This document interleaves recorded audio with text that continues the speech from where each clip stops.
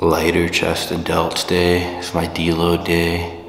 Had to take an extra rest day, so I'm like a day behind on my split. Almost took another rest day today, but had to get it so I wouldn't fall farther behind. Just what did I bench? 240 today. And why 240 instead of just 225? Just because that's kind of my plan, is because I want to work my way up to hitting a 2-rep PR, which would be 380. So that's 365 plus 5 and 2.5s on each side. So I started with 225 plus the 5s and the 2.5s on each side. So I'll basically be going up like 225, 275, 315, except I'm gonna have those little extra weights on the side.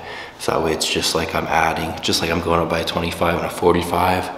But then once I get up to the PR weight, that 380, it'll just be like the same thing on the bar. So it'll just feel like nice even jumps in weight. So that's kind of my thought process behind that. Some dumbbell press, I only went up to the 90s today. Nice and easy. Even felt a little heavy. That's why I know I need like a real deload. That's why I'm like really doing a deload this time, because everything feels heavy. I just feel like super weak all the time. So time for a real serious deload. Doesn't mean it's a bad workout. It's a great workout today. It's just lighter weight. Focus on, that mind muscle connection. Focus on getting a pump. The shoulder portion, it was nice to just kind of like feel that pump, get the burn going a little bit. Not really worrying about going heavy or pushing too hard or anything like that. Just focusing on the muscle and not the weight. So a deload day, deload week, however long it takes to deload and work back up, it's always nice. It's kind of a change of pace. You can focus on something a little bit different. So probably only got like a month, maybe 2 months tops before I'm thinking about cutting. So kind of gotta get myself to enjoy this. I think one of the reasons why I kind of wanted to put off today, and I was thinking about taking another rest day, is just like I never bench consistently, and then the last 10 months I've benched consistently for 10 months straight.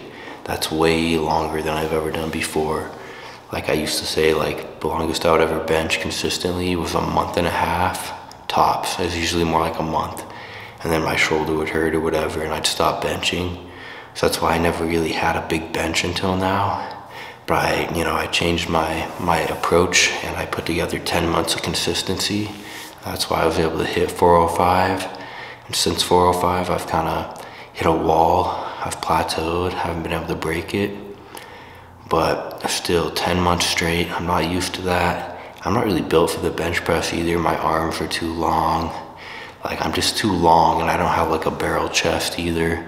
So I don't really have like any of the things that would give you that would like make you built for bench press.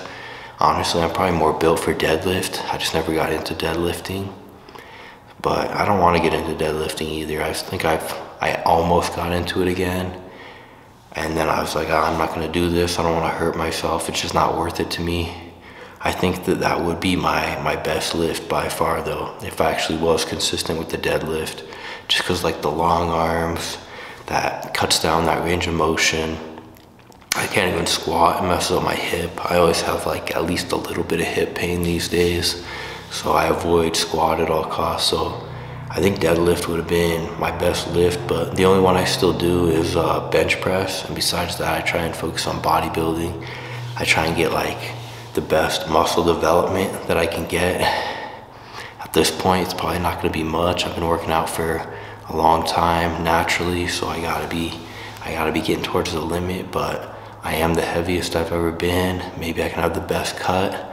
I've really only done one like actual cut, so we'll see. Maybe the second actual cut will be a great one.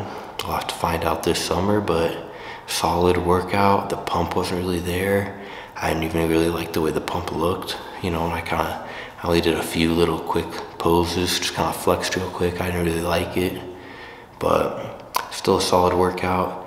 Anytime that you don't want to work out and you do it anyway, it's pretty solid. So what do I got tomorrow? Tomorrow's back day, and maybe I'll have a better back day than normal just because, like I said, my split's off a day. So maybe today is kind of like my off day, and today's usually back day. So maybe I'll have one of the best back days I've had in a while tomorrow. So looking forward to seeing how that goes.